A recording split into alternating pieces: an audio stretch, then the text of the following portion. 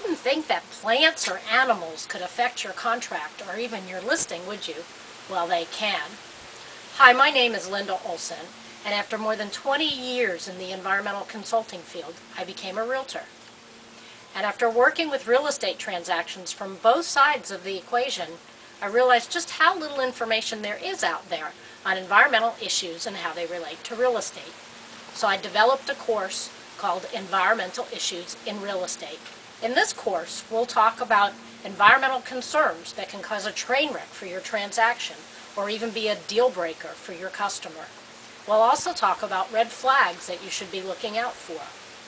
You'll leave with a list of questions that your buyers or sellers can ask about a property that might contain wetlands, threatened endangered species, or other environmental concerns.